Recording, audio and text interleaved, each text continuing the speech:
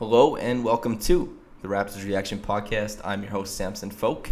Yes, the Samson Folk. That is a friend and colleague of Matt Chance, the guy who once drank a full bottle of maple syrup to impress a girl. The Raptors just beat the New York Knicks 117-92. So I'll be detailing that win in detail for you. Yes, alliteration as an ode to Clyde Frazier and his great announcing. Anyway, 117-92, the Raptors had a bit of a laugher in this one. I wrote the preview for this game, and I suggested that they might go nuts from three.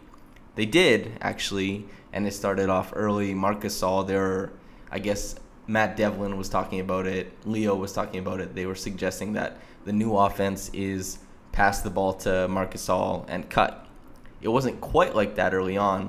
It was pass the ball to Marc Gasol, space out the floor, maybe one guy moves, and then Gasol just finds the open man in the corner. The Raptors were raining from three-point land very early on, and it just never really stopped. The third quarter, they didn't shoot it that well. The fourth quarter featured everybody from the deep bench, whether it's Boucher, Miller, Meeks, Lynn. They all hit triples, and the Raptors finished with, I think it was 20 triples on the night, which is pretty crazy. It's a really, really good night from downtown. And it was easy to predict because the Knicks are bad at defending the three, and the Raptors, since Gasol's arrival, have been almost second to none shooting the three. And like I said, that was evident from early on in the game.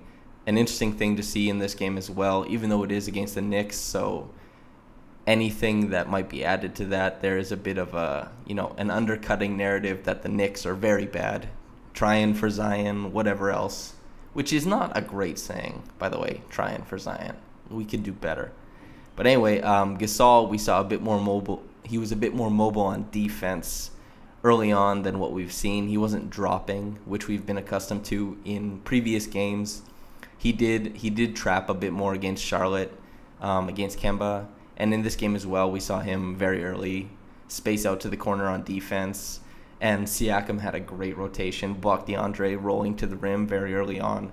It was really aesthetically pleasing defensive play to watch, especially since it was Fred VanVleet and Gasol who went out to the corner, trapped, I think it was Emmanuel Mudiay, and then Siakam had a perfectly timed defensive rotation to stop DeAndre Jordan at the rim. Things like that kept happening.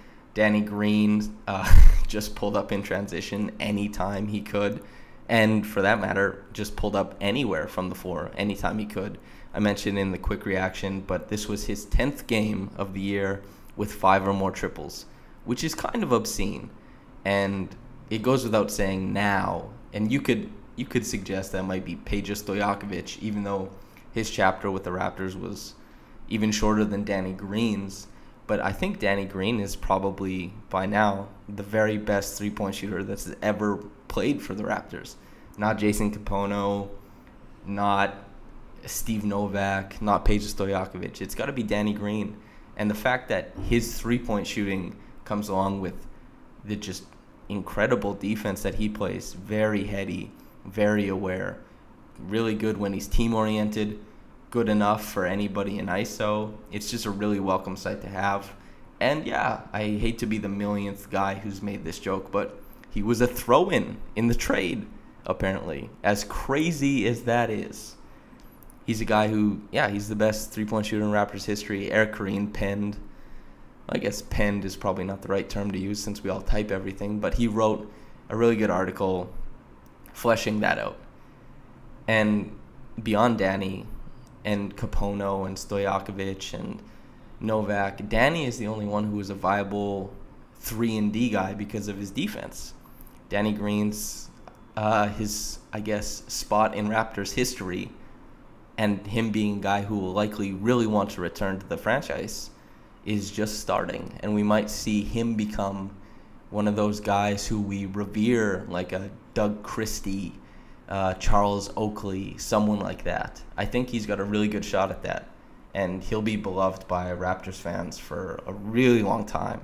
And it all starts with this year, and it all starts with his willingness to love the city, to engage with fans, do all that kind of stuff. Shout out to Danny Green. He started out the game like a monster, And yeah, he plays so well alongside Siakam and Marc Gasol. His ability to read the lanes, fill, cut, and then find the soft spots on offense it's uncanny. Hasonia, he was okay. He back cut Siakam a couple times. I just want to highlight it since Leo Roughton suggested that Hazonia, if he were on the Raptors, might be a player. I guess that's an idea worth entertaining for a couple seconds. I tweeted out that I didn't think he would be part of the rotation, and I don't think he would be. I mean, if you're not better than Norman Powell, and I don't think he is, then you're not making it into the Raptors rotation, at least not the playoffs, right? I would take Malcolm Miller over Mario Hazonia. That might be a bit of homerism, and it probably is, but that's how I feel about that. And McCaw, why not? That's another favorite to Matt Chance. I'll take McCaw over anybody, just for Matt Chance's sake.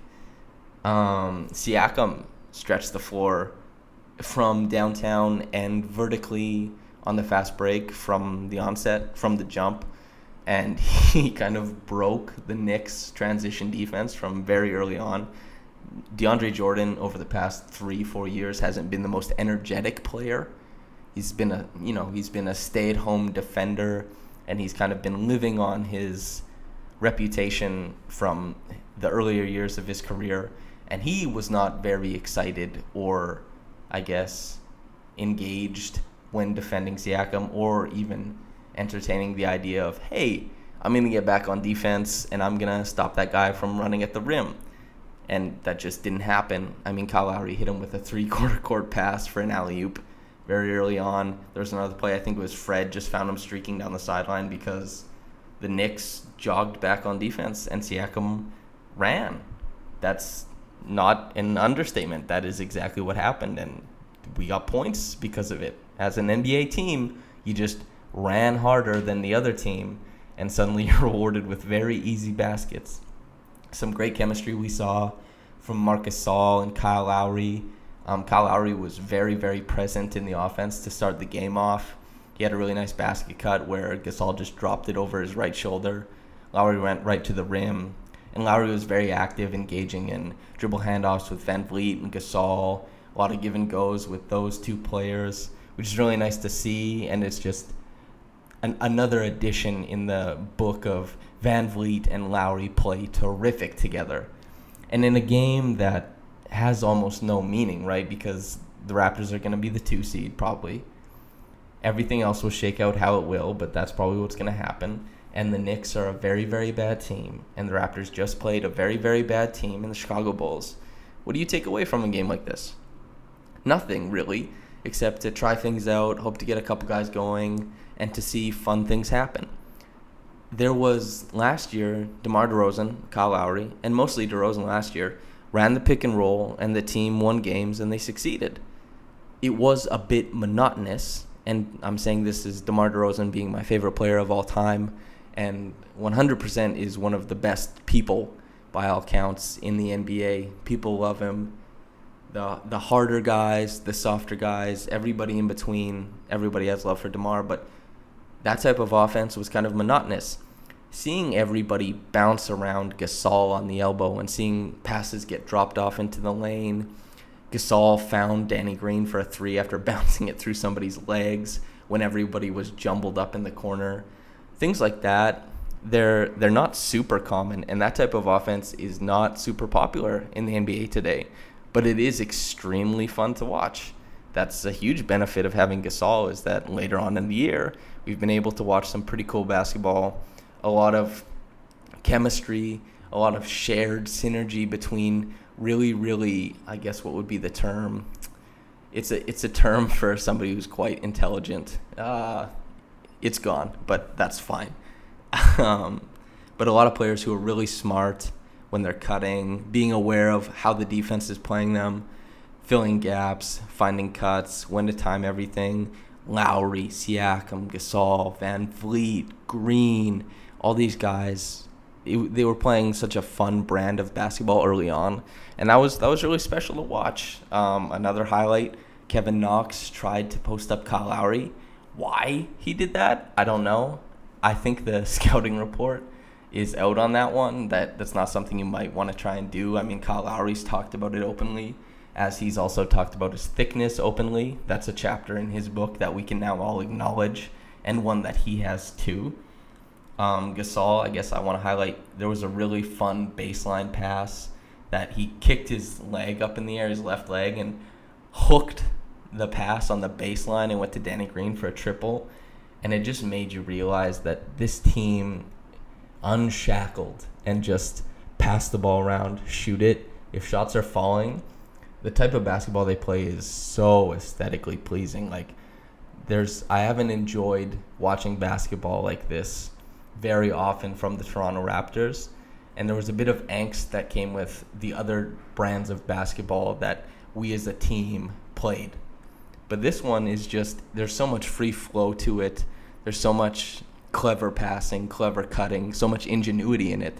That is something you just really enjoy watching.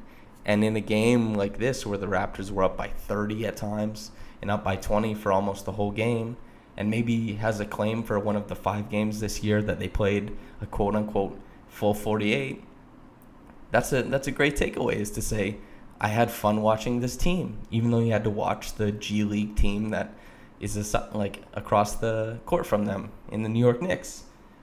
Just a quick highlight, post-injury Fred was a plus 47 in the 6 games since his injury before this game. And in this game, I'm pretty sure he was like a plus 23.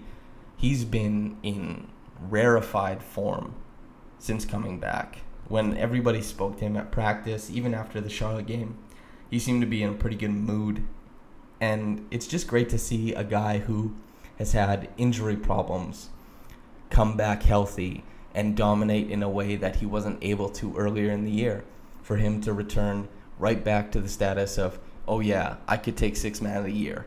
I really could. That's Fred right now. And inserting him into the starting lineup, 21-5 with him in there now, having him play with Kyle Lowry, it speaks volumes for his value on this team, and it's exciting for him to achieve this type of play style just before the playoffs, and hopefully we'll get to see that in the playoffs as well. We saw the big lineup tonight, and the big lineup means that Gasol is at center, Ibaka is at the 4, and Siakam's at the 3. Both stints went pretty well. They played a zone defense, which is, that's a fun look. Shout out to Nurse for trying it out. Like I said, both stints went well, and it's largely a credit to Pascal Siakam because of his ability to seamlessly switch on to the shorter players and to keep up with those speedier players. Even before the big lineup was out there, you see him dodging screens, going under screens, bouncing around screens, guarding guys like Emmanuel Mudiay, crowding them when they try to snake the pick and roll. And that's just him as a verified 4, a power forward, contending with a guard on defense and having almost no trouble with it. His ability to go down to the 3 and now to space the floor and to dominate his mismatches at that position on offense makes the Raptors a very, very intriguing team, especially if they play that lineup. It's going to be very exciting, especially in the playoffs, if they play that lineup and can just throw it at a team for maybe a 3-4 minute stint. You give Kawhi, maybe Danny Green a break, something like that, and then you just throw that out there and completely mix up the team. It's going to be an overwhelming amount of size. It's not something you often see, but it could yield a lot of benefits, and at least tonight it did. I know it's against the New York Knicks, caveats, but it was really, really fun to see. I guess it's a good time to go on to the awards, but first I'll talk about Chris Boucher, Malcolm Miller, those guys. Really fun to see them tonight. Really happy to see them put up shots and make them. I really want to see... I'm okay with Boucher getting playing time and Meeks. I really want to see Malcolm Miller get a look at maybe like 20-plus minutes in a game towards the end of the year. I remember he started a game last year. Really fun. I like his playing style so much, and I think that the same way Alfonso McKinney went and just started playing for the Warriors and had a spot on their team, I think that Malcolm Miller can have a similar progression in his career. I think that Malcolm Miller is a real NBA player, a real 8th, 9th man who can shoot 37 to 40% from downtown and can defend. I think that there's a spot for him in the league, and I want to see him get a few more minutes. Happy for Jeremy Lin as well to kind of turn it around after a really tough start in this one. And I think that's as good a eulogy for this game as anything. The Raptors dominated from start to finish. The Mitchell Robinson Award goes to Mitchell Robinson. I believe he had 21 points and 19 rebounds in this game, which is absurd. It's especially since he came off the bench. Let me just check that. Sorry, 19 points and 21 rebounds. His length and tenacity and jumping ability all combined together make him a very intriguing piece going forward. And his villain status obviously still remains since the award is named after him. But if this was a closer game and the Raptors had to contend with a guy who put up 19 and 21, he obviously would earn the villain status that way as well. He was a huge problem for the Raptors in a game that didn't have any problems, as minimizing as that sounds. The Reggie Evans Award goes to Pascal Siakam, Most Improved Player of the Year. To my eye, anyway. I know everybody's talking about Tracy McGrady's comments, things like that, whereas D'Angelo Russell has become, quote-unquote, a leader, things of that nature. Yes, I like D'Angelo Russell a lot. He's a super fun player. His ability to snake the pick and roll, put players in jail, it's very fun, and I really like that his jumper has come along because he showed every part of his game, every part of his shot. It looked like it was supposed to be good, and to see it finally catch up has been rewarding as a fan of D'Angelo Russell. On top of that, if we play D'Angelo Russell in the playoffs, he'll probably average 28, and the Nets will lose in 5 or 4 games, and that would be pretty rewarding. But Siakam playing almost all NBA level defense, which he will get, an accolade like that in his career. I'm almost certain of it. His ability to switch across all positions, his ability to have a mismatch on almost anybody opposing him on offense at any given time, save for like 3 players league-wide, like Thaddeus Young and players of that ilk, Julius Randle maybe, even though Julius Randle can't really defend. Things like that, and his ability and his work ethic to turn his corner three-point shot into a verified weapon for the Raptors offense. Most Improved Player of the Year, his tireless effort running the floor. The Reggie Evans Award has to go to him, and that's how I feel about that. Let me just load up the quick reaction because we're going to react to the quick reaction comment, the top one anyway. And I guess I'll quickly say this podcast is brought to you by Brian Goldfinger of Goldfinger Injury Lawyers. Thanks for sponsoring the podcast, and we're going to get into the quick reaction comment, the top one, and I'll react to it. Van City B-Ball. I'm not sure what is more difficult, beating the Knicks or taking something out of your right pocket with your left hand. Yes, kind of like an annoyance, something you wish you didn't have to do, but you do. I had the opposite problem. I broke my left hand, kind of smashed it up. My third and fourth metacarpals were broken, one in half, the other in 4 places, and that was my left hand. So I had to grab stuff out of my left pocket with my right hand quite a few times in my life, and now I have nerve damage in my left hand, so that's been fun. So I understand the feeling, Van City B-Ball, and I think that's also a great analogy for this game. It's a slight annoyance, but it's something you're definitely capable of doing, and then by the time it's over, you're like, oh, well, that's just quite a simple motor function. And the way the Raptors are built right now, beating the Knicks is a pretty simple motor function. I hope everyone likes these analogies, and I hope everyone enjoyed the podcast. If you like this, you can go follow Raptors Republic on Twitter, Instagram, at Raptors Republic, and make sure you go to raptorsrepublic.com. There's tons of great writing going up all the time. Louis Satzman has a piece coming out about Jama Malalela, and it's going to be fantastic. So check that out. I think it'll be out March 29th. So look for that on raptorsrepublic.com. Thank you for listening so much. I've been your host, Samson Folk. Have a blessed day, and goodbye.